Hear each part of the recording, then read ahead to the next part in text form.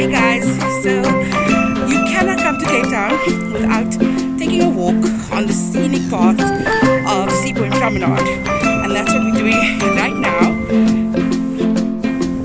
Look at that amazing view.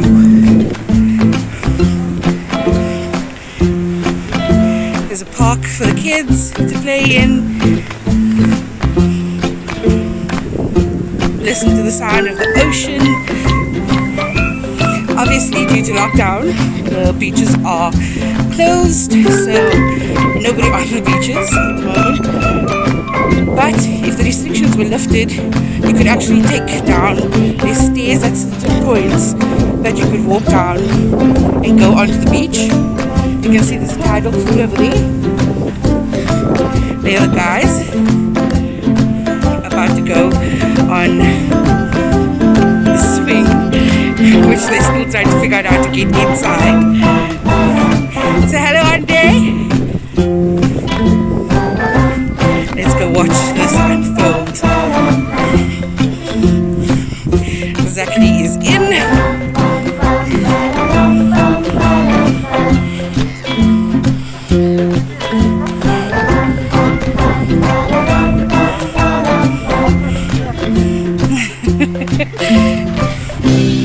How's it feel?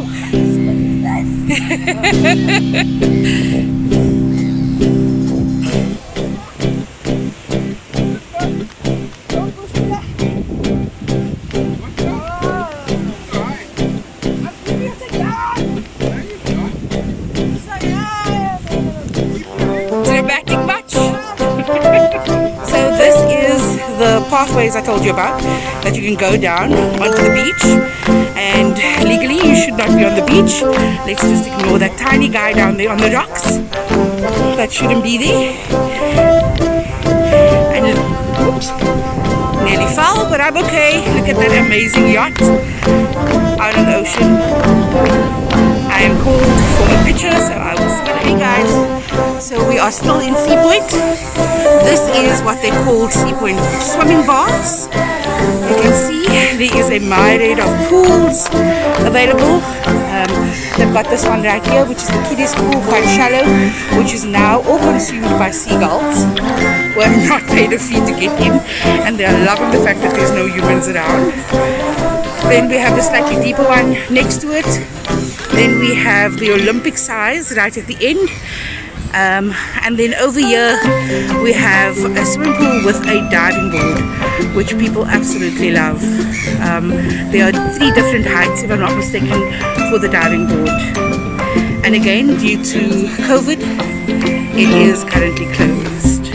And hire these bikes in SeaPoint on the promenade.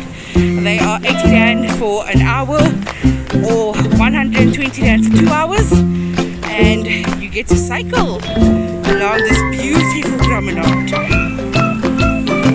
That's Ande and Zachary going there in ecstasy.